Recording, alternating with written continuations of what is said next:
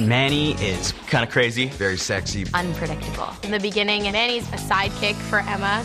Season 3, she decides, hey, maybe if I dress a little sexier, I can catch a little eye. And then Craig and Manny lose their virginity together. She gets pregnant, and she ends up having an abortion. No, I won't let you! Very intense episode. Manny is very sexy and knows how to use everything. She really wants to do acting. Acting you can do on the side. But this is my dream. It's just so much fun to watch, like, a change in someone. She is high octane.